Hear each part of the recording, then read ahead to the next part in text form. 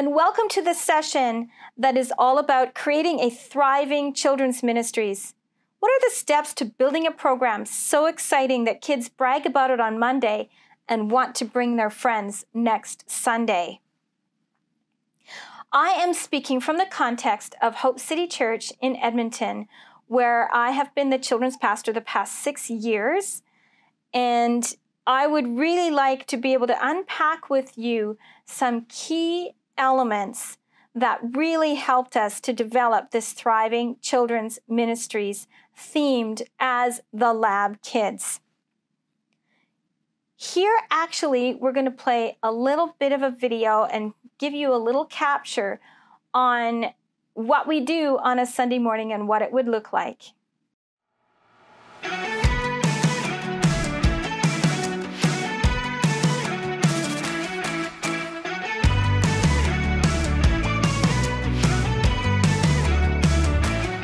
It's like I'm trekking through the jungle, or hiking Mount Kilimanjaro.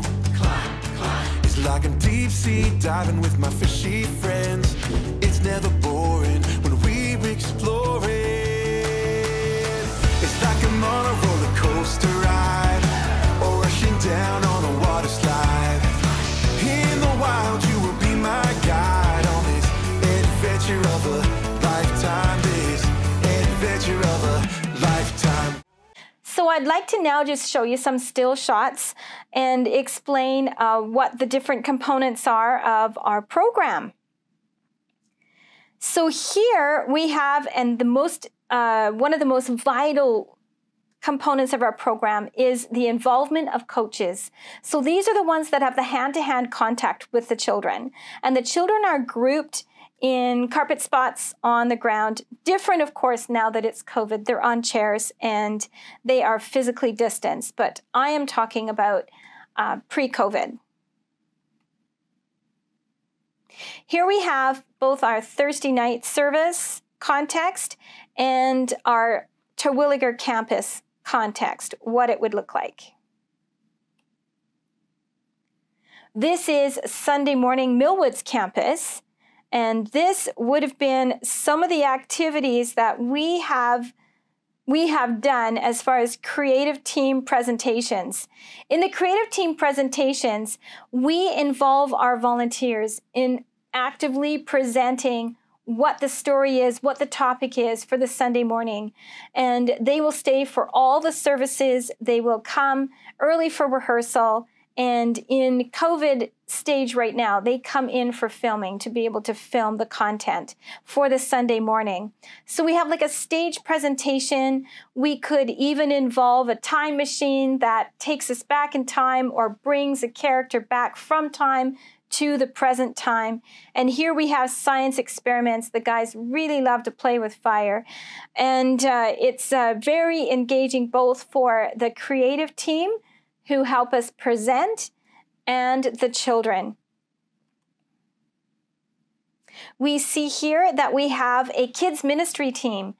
Instead of myself or the coaches leading the music, we started a kids ministry team that would lead the music. And they have such spunk on stage, and it's such an incredible opportunity to do some leader development in these children. So our youngest leader is grade 4. We will start training them at grade 4 to do kids ministry team, and which is our dance team. And this is just an amazing time and a way to communicate and do worship with the kids and express our worship to God this way. Here we are always training. We are always training and raising up new leaders. And this is tech team training. Here we have our preschool experience, and the children having a wonderful time here, both in chapel and listening to the presentation.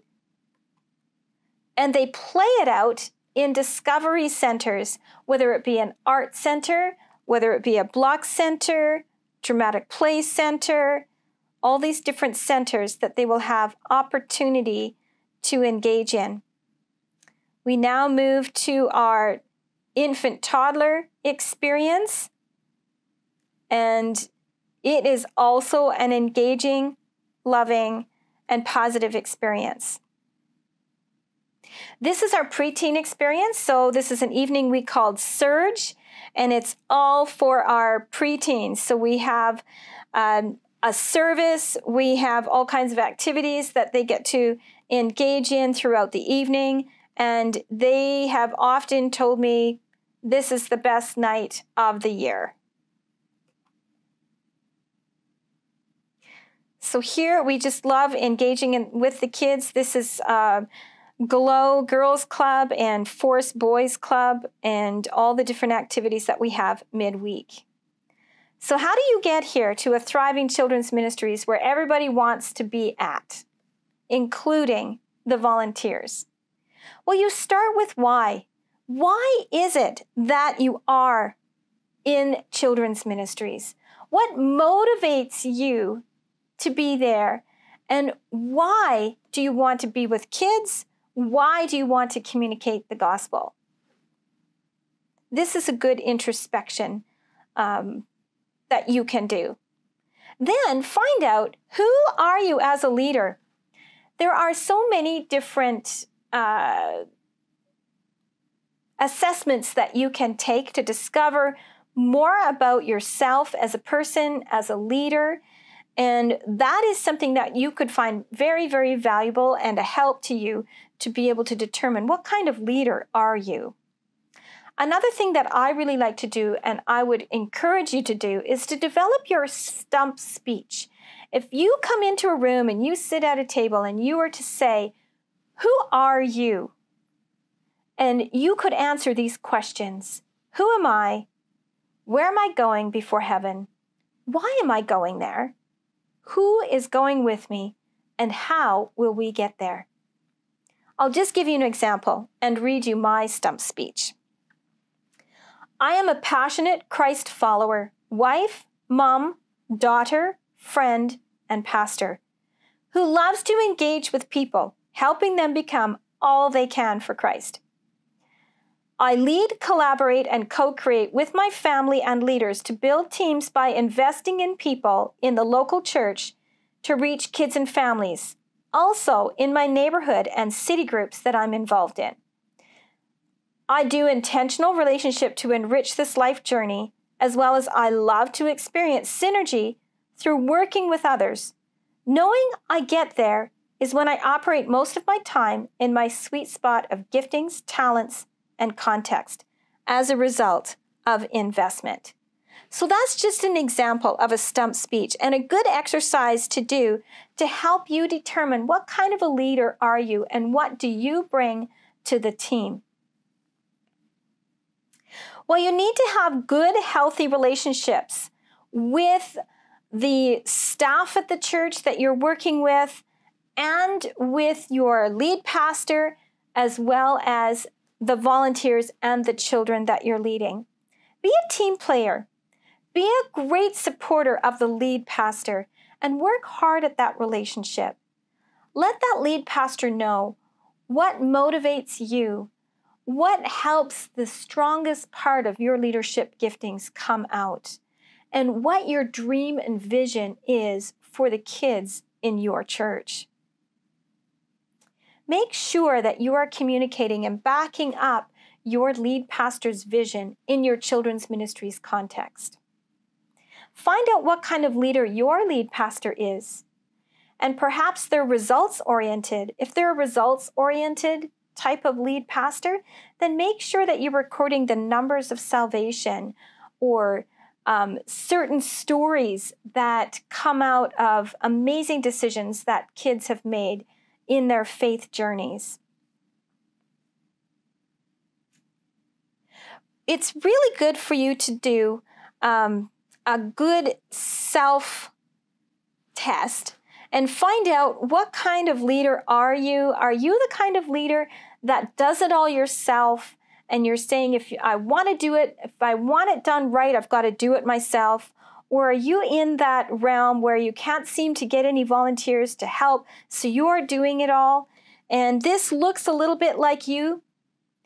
Well, we know all of this kind of leadership leads to burnout. So I would like to invite you to talk with your high-level leaders around you, your high-level volunteers, your high-level part-time staff, whoever are your leaders that really make a difference in your children's ministries, and ask them to collaborate with you on taking a good look at your children's ministries. Have them help you determine, where is your children's ministry at right now? Where does it need to go? And what do you need to do about it? This would be where I would encourage a real groupthink, a collaborative effort here, and find out what would be a dream children's ministries in your context. If you could dream a dream on what would be a thriving children's ministries, an irresistible space for kids to be in, what would it be? Then think about, how can I go about making this dream happen? And what we did at the Lab Kids here is we took our values that our lead pastor had really spelled out for us, and we translated those into what our children's ministries context is. So value number 1, we are passionate about our relationship with Christ, what he's doing in our lives and in the lives of the people in our church and in our city. Value number 2, we try hard. We value excellence and do our best to make it look like we tried hard. We believe God uses our hard work to make a difference. Number 3, we lean in. We do whatever it takes to accomplish our vision and goals, even if it falls outside of our comfort zone. Number 4, we fight for unity. We choose a culture of peace by getting along, showing respect, and presuming the best of each other. We stand up for each other, and we don't throw each other under the bus. This is a key to healthy volunteer culture and healthy church culture. Value number 5, people come first. We choose to love first and lead second, but we always do both. People are not a distraction from work. They are the reason that we are here. We're about developing people into amazing followers of Christ. Number 6, we point people to Jesus. We seize every opportunity to talk and tell others about Christ and what he's done in our lives. And the last value, we are future-oriented. We know we can't stay here and do the same old, but we actively pursue God's next for ourselves and for our church. So taking those values and taking the vision that our lead pastor has, which is to build a church that Greater Edmonton wants to attend. Why? Because following Jesus is the best decision anyone could ever make. We take all of this and then we take it into our kids' ministries context. And our kids' ministries team dreamed up this vision, mission, and values. The Lab Kids, we dream that every child will have an ongoing experience with God and his words so that they may confidently live out their faith as an agent of influence. Our mission is to facilitate children's spiritual formation by creating a safe, irresistible environment, fostering healthy relationships, and embracing families of our community. We value innovation, excellence, safe environments, fun experiences, Bible-based teaching, equipping families, encouraging volunteers, and active compassion for others. Now I know that in this season of COVID, you have had to pivot so much on how you do children's ministries. But know this, if the heart of what you do reflects an engaging vision, mission, and value, you will still have an engaging children's ministries, a thriving children's ministries. It's really vital that you create and cultivate a healthy volunteer culture. How do you do this? How are you going to achieve this in your context? Well, first of all, you need to make sure that you have a clear vision, a clear direction, and a passion for your ministry. Then you need to ensure that your program is engaging and that the Word of God is going to go forward in power, because people will get behind you if there's evidence of this engagement and this power of the Word of God going forward. Irresistible spaces are where children are making discoveries and experiencing God. So what are you doing to create that irresistible space and environment? A lot of children's behavior is guided by the environment. So if you have an engaging, irresistible environment, you will find that really there's very little behavior disruptions that you're going to have to deal with.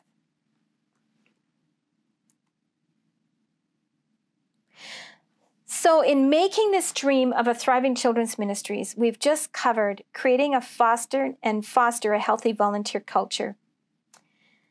In doing this, you will notice that it's easier and easier to recruit volunteers. In fact, they will come to you and say, I want to be about what's happening here in children's ministries.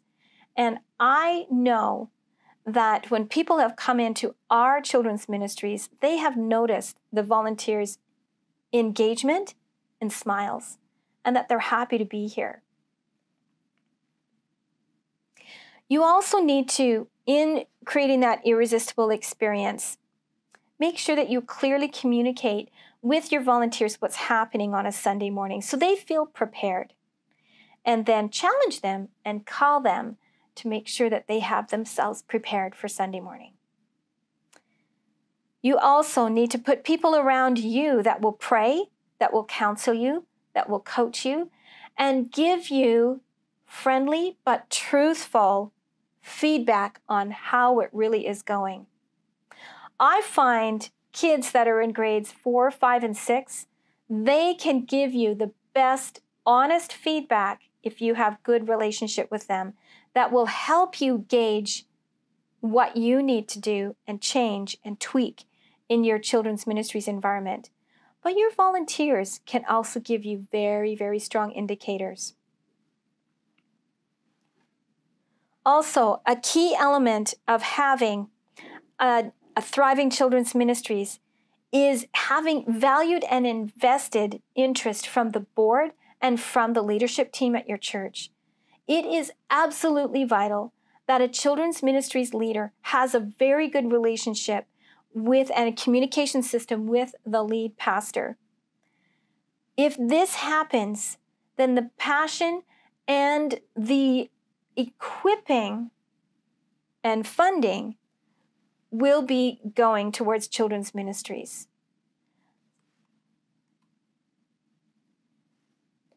What is something that you can take away from this session that your team needs to work on? What is your relationship with your lead pastor like? What is your volunteer culture like? What is the environment that you have children coming into? Is it exciting? Is it irresistible? Or is there some maybe brainstorming that needs to happen to create irresistible spaces and experiences for children all the way from nursery till they graduate into the youth department? Who are you as a leader? What do you bring when you come to children's ministries? And then know your why. Why are you doing this in the first place? We know that God is very interested in having relationship with children, and that is the key age for salvation. If somebody doesn't come to know Jesus as their Savior in their childhood, it gets more and more and more difficult as they get older. I would also like to leave this with you. We know the scripture says that let the little children come to me and do not hinder them, for such of these is what the kingdom of God is for. If we don't have engaging, irresistible experiences for kids, we are actually hindering them from coming to Jesus. They will think that Jesus is boring. The Word of God is irrelevant. And those are things that would grieve the heart of God. So look closely at your children's ministries. Is there anything in your ministry that could be hindering children from coming to know Jesus? And knowing the Jesus that is exciting, is always relevant, and wants to work personally in their lives. That is the challenge that I leave with you today. Thank you for listening to my heart about how to have a compelling, thriving children's ministries. I can't wait to see what God is going to do in your context. And if there's anything that I can do, please contact me. Thank you for your time.